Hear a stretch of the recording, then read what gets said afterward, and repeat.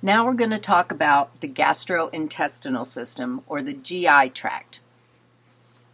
In this presentation, we'll go over the process of digestion. We'll look at the various organs involved in the digestive process, some of the enzymes and hormones that are involved in regulating digestion, and after the food has been broken down into its component parts and worked its way through our villi and microvilli, stay tuned.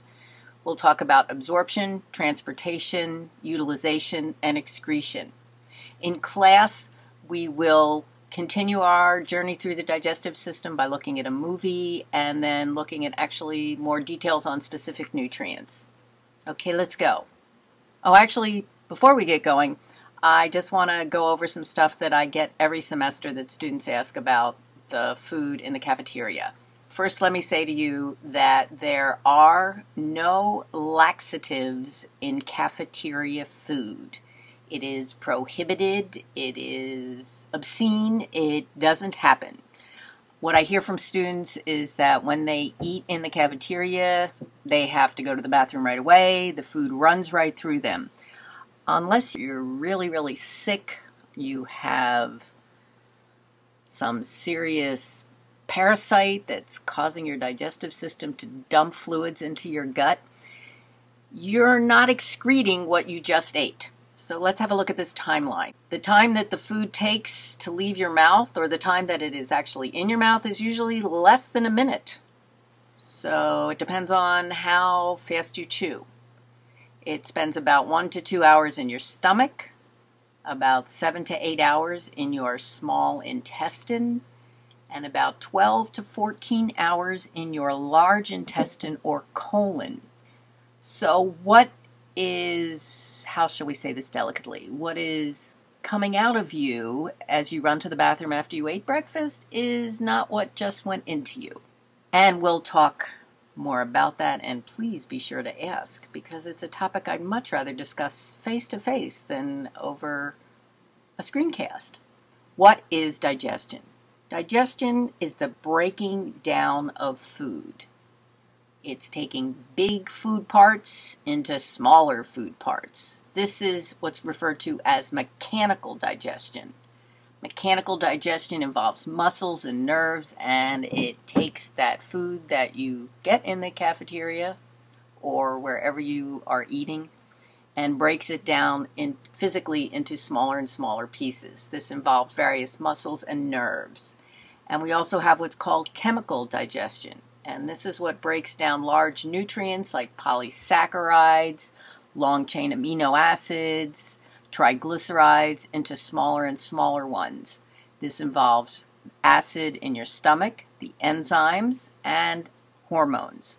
Basically what's going on is that you have this food tube that runs from your mouth out the other end of your body, and the food goes through it, and during this process it's broken down into smaller and smaller and smaller pieces, and as it moves through the various organs it then gets absorbed from the small intestine. It has to get broken down so that it's small enough that it can get absorbed through the cell walls into the bloodstream or the lymphatic system. So we have chemical digestion and we have mechanical digestion. What is an enzyme? What are these enzymes that are involved in chemical digestion? Enzymes are proteins that catalyze or speed up metabolic reactions, and they're necessary for most of the biochemical reactions that go on in our body. Digestive enzymes specifically break down food substances. We have amylase that breaks down carbohydrate, protease, which breaks down proteins, and yes, you guessed it, lipases that break down lipids or fats. What is a hormone? A hormone is a chemical that's produced by cells in one part of the body, and these chemicals are secreted and then affect the behavior of cells at distant sites in the body. If we say this, for example, might be a cell in the pancreas, and this is insulin. Insulin is produced by these cells in the pancreas, and it travels. Let's say this is traveling to a distant site. Let's say this is a site in the brain, where it will act on the receptors on the brain to help it take up glucose. We'll talk more about that when we talk about diabetes. But for now, The hormones that we talk about in the digestive process are cholecystokinin and secretin. And the journey begins with the mouth. We have two types of digestion occurring in the mouth. We have chemical digestion, or the actual physical act of chewing, aka mastication. And we also have chemical digestion. In the mouth we have secretions that include saliva that has water in it, a lot of water, and the enzyme amylase. In particular, the amylase in the mouth is referred to as salivary amylase, and this enzyme works specifically on breaking down carbohydrates. In the mouth, the food that you had for breakfast after chewing becomes what is called a bolus. Then this bolus crosses over the epiglottis and goes down the food tube, also known as the esophagus. This is where peristalsis begins. Peristalsis is muscular wave-like actions that occur throughout the entire digestive tract. Peristalsis is controlled by our central nervous system, and it allows excretion by propelling foodstuffs through the body. So as I was saying earlier, when you race to the bathroom after you've eaten breakfast, what's happening is that the food that you put in your mouth stimulated the peristaltic process, and whatever was in your large intestine is now being facilitated to be excreted, to use the words that are so elegantly placed on the slide. We have here our peristaltic waves moving food down the food tube. And we also have segmentation. As food moves down this food tube, it gets broken into smaller and smaller pieces. And we'll talk about this word chyme in just a second when we get to the next slide. So we have segmentation and we have peristalsis that break down and push food through the digestive system. The stomach is a muscular organ and storage reservoir.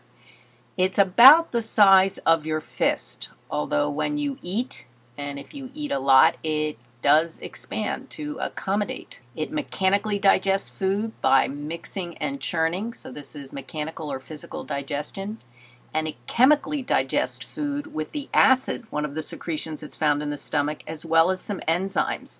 The major enzyme being pepsin, probably the only enzyme we'll talk about that doesn't end in ASE, and pepsin works on digesting protein. Here, the bolus becomes what's called chyme, or what I like to refer to as a semi-liquid mass of partially digested food. Over here on the right is a cross-section of the intestine, where the chyme goes to after it leaves the stomach. The chyme crosses over what's called the pyloric sphincter and moves into the small intestine. This is where digestion is completed and absorption occurs. If you go over here on the left, we look at this picture here. So the food moves from the stomach here. It was mixed and churned, crosses over a valve known as the pyloric sphincter, and moves into the small intestine.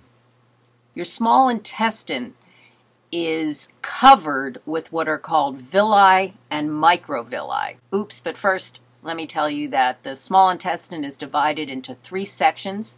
The upper section is the duodenum, the middle section is the jejunum, and the lower section is the ileum. And your small intestine is covered with these tiny villi and microvilli, these folds that increase the surface area across which nutrients can be absorbed. So we're kind of looking at one of the bazillion villi, and these folds are microvilli.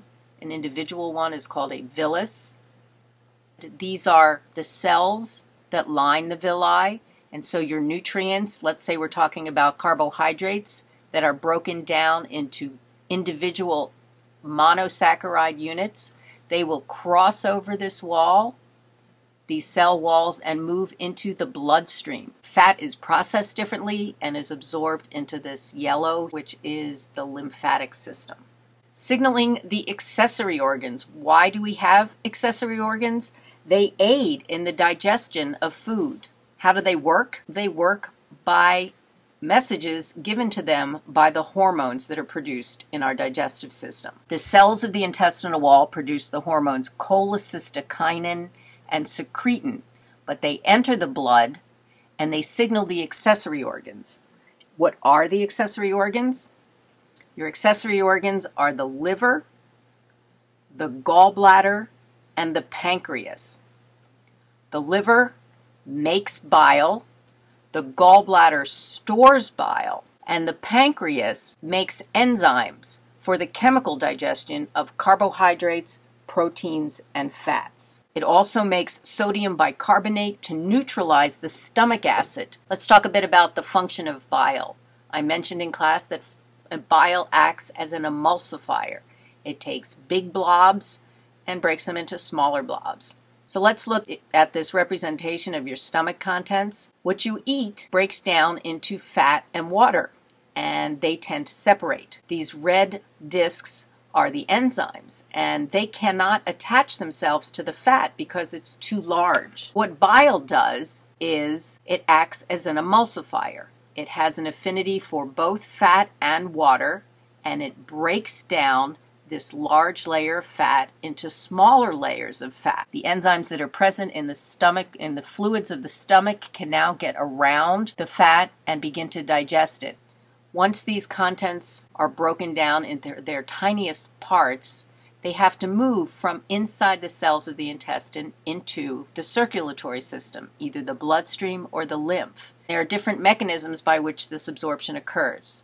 We have what's called passive or simple diffusion, in which nutrients like water, glycerol, and small-chain fatty acids simply move across the membrane into the bloodstream. Facilitated diffusion or facilitated transport, in which nutrients like water-soluble vitamins diffuse across the membrane using a carrier or transport protein. And then we have active transport, where nutrients like glucose and amino acids move across the membranes against a concentration gradient, and because they're moving against a gradient, they need energy, or ATP. What I ask you to know is that there are 3 different types of absorption, and these are passive diffusion, facilitated diffusion, and active transport. Nutrients are absorbed all along the small intestine. In the duodenum and the jejunum, many nutrients are absorbed. The lower part of the small intestine, the ileum, only certain nutrients are absorbed. In the colon, there is absorption of water. Once these nutrients have been absorbed, the water-soluble nutrients will travel in the blood vessels to the cells, and the fat-soluble nutrients will travel into the lymphatic system. That which does not get digested and absorbed gets excreted, and the contents move from the small intestine across what's called the ileocecal valve into the large intestine, which is also known as the colon. So it's the ileocecal valve that connects the small intestine to the large intestine. The appendix is an organ that's also part of the large intestine. As the contents move through the large intestine, water gets reabsorbed. What's finally left moves into the rectum and gets excreted through the anus. In class, we're going to watch a movie about the digestive process. It's a little graphic at parts, so be prepared. And then we'll continue our journey through the GI tract, focusing on specific nutrients. Thanks.